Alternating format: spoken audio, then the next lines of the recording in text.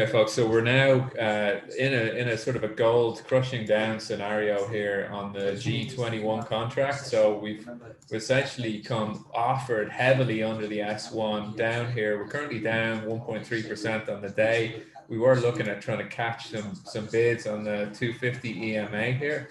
As you can see on the left, sorry, just here is the daily bar on gold, and then on the left here is the VIX futures //VX. On my Thinkorswim, you can see this chart here is the 1 hour. This chart here is the 5 minute, and the one below is the 1 minute. Now, as you can see, this trend we're looking at here is, let me go out to max month all time on the VIX, and you can see the previous high 69.4 matching up to the high of Feb 2018. Volatility gives us this downtrend. And we broke out over here up to new highs, 80.85 on COVID. Now look where we are. We're back down, testing this trend from the upside. So there's reasons for bulls and bears to be getting involved here at this. The only thing is the squawker came on just before this volatility and said that the VIX cash was dropping under 20. And so maybe that, in terms of volatility, maybe some stops were run around there, and then a trickle on, a knockdown effect happened here. And so then I looked at the VIX cash, couldn't really see much volatility happening, but I went to the futures here with front month futures VIX, which I've just explained to the room.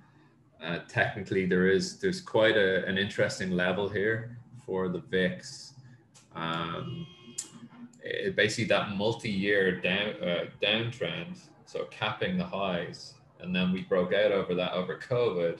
We're now retraced back to that trend from the upside, and so there's probably the volatility that we're going to expect for repositioning, for people to hedge their long equities exposure with some put calls, but from the looks of it, it looks like people are actually going to be are buying a ton of calls for, i.e., the VIX is indicative of 60-day forward pricing of the equities markets. So that means that if the VIX drops, that means people are piling into calls, calling higher prices on their equities for 60 days ahead.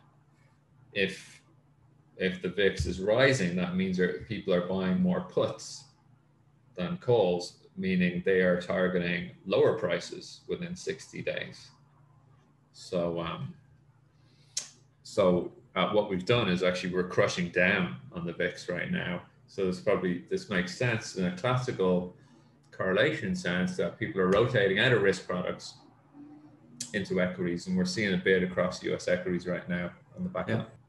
Yeah, I mean, so I had a conversation with some of the guys on the pro training this morning, and it was the idea that, a day like this, which is a holiday impacted session, so you've got so markets in America are open today. They're just observing shortened trading hours, but often then over this period when a holiday's on Thursday, like Thanksgiving and Friday, volumes are low.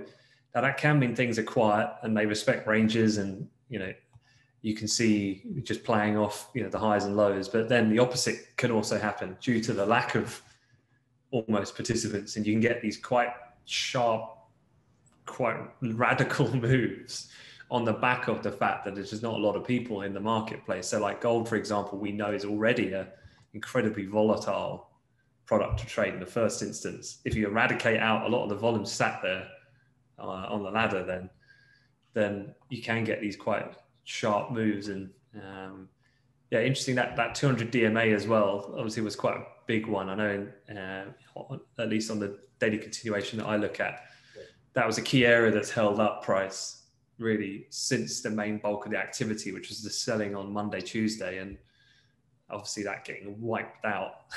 That was that bottom end of the consolidation that I was talking about in the briefing a couple of times, from the July phase of consolidation from around just shy of around 1800 to kind of 20 at the top. And a lot of this I think is indicative of the conditions of today specifically, in terms of the scope and size, the speed of that move. As you've already said, that I don't think you actually need a news catalyst. It's almost like the technicals are the catalyst. That's right. So that's an important thing to understand here. Markets don't always need to move on the back of news in that sense. So how do you manage this, Tim? Talk me through it now. We are recording. So yeah, all right. So this is kind of high volatility. So I use OCO orders and I work limits. So I have inflection areas that I think are interesting, and I'll put a limit there with like a 10 or a 20 tick stop. And I'm hoping, like, as the market shunts down and I put an offer on at a level, it will just whip back to try and find a bid and then get smacked down. And as it comes up in that bid, I'll get filled on my limit order and then it shunts down. So right now, I just had one of them for an 80 tick profit, right? So as soon as it's filled, the profit order is also sitting there. It came up, filled me, and bang, down. Like within half a second, it takes you out.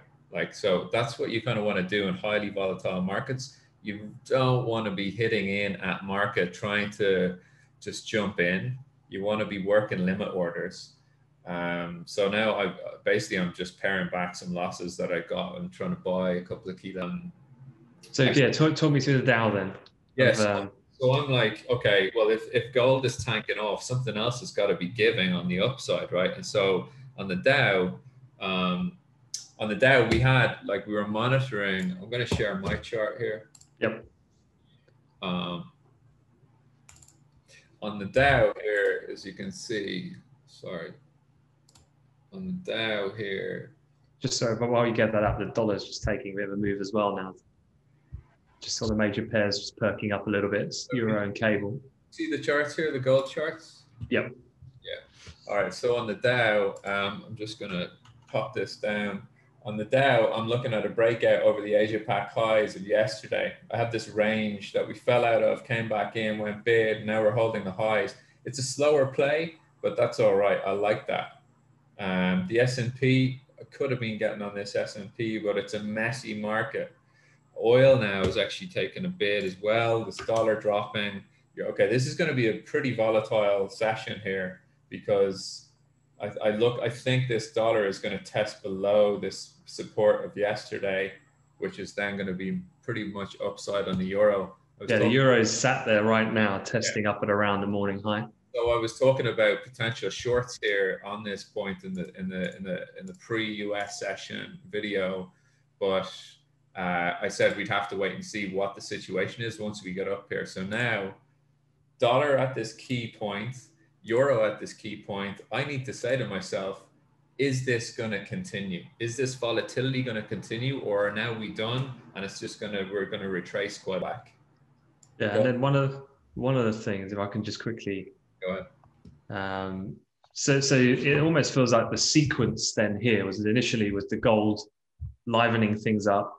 Then as a subsequent domino effect, a few other correlated assets start moving in relationships we just discussed. But looking at gold here, if that was the initial indicator then of the first catalyst to then create the movement across the board, I mean, gold is holding up on that longer term daily level at the moment.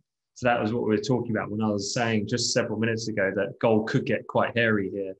That was a reference to if we break down through this level, well then, I think then people will start chasing it down. And as we said, with the generally thinner volumes, then, pushes of another $20, $25, $30, $60, $70 loss on the day is not uncommon in these types of conditions. So quite interested now as well as looking at, even if you're not, like Tim's looking at the euro or even in the Dow, doesn't necessarily, although we're not looking to trade gold in this instance, given it is a bit difficult, given how quickly it's moving, it can act then as the flag, if you like, for not just the entering, but the managing of subsequent other positions.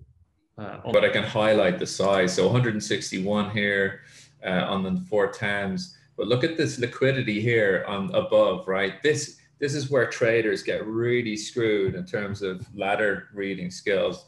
They think, oh, there's a whole lot of volume above. so this is going to keep the market down. Well, you have to think the opposite. More liquidity on one side means the market is more likely to trade that side than the thinner liquidity side. Okay, so it means when you see size, you need to think about trade facilitation in that direction. Okay, so the reason why I'm interested in a long here, I mean, look, this buyer at 94.10s may disappear and it'll pull down to this volume here at the 380s or 375s, right? See, there's more volume here. It could just rotate down, but I'm now basically positioned that someone is going to, yeah, okay, so here you go, 410s, 148, 49 contracts exchanging, 181 exchanging on the bid. Okay, now they're out of the market, right? Now it's just passively auctioning here. And I'm just about to try and flatten that because I don't want the rotation down to the 375s. No, I'm not going to take that. I'm just going to wait now because there's a lot of stacked bids at the high of day here, or offers here at the high of day. See this? But to me, that was worth putting the risk on. To see, I mean, having obviously just sat in front of the charts for a couple of tens of thousands of hours, one of the observations I often see is that when you get these types of momentum pushes in the market, where there isn't anything other than that, and it's kind of like goes in these kind of wave patterns almost in momentum. Sometimes what I see is when we get to the top and bottom of hours, it's almost like the effort, it kind of pushes into the top and bottom of the hour, and then it's over. Yeah. Have you ever identified that? Absolutely. You get a volatility push and then it just unwinds. Yeah. So yeah, that's for sure. So that was quite a point of frustration for myself and a couple of the traders that I used to work with on a prop desk, and that we would trade something directionally really well on volatility, and then we wouldn't catch the turn and flip the other way. And that was kind of okay with us because we were making money and we didn't need to try and nail the turn, right? But yeah, this Dow's not really playing ball here. Or sorry, no, that's different ladder. So the thing is you don't have to try and catch the turn, and you can really give up quite a lot of P&L trying to catch a turn, and you can actually give back everything you just made trying to catch a turn in the market. So I wouldn't really recommend trying to do it that often, apart from when it's extremely obvious and the exhaustion is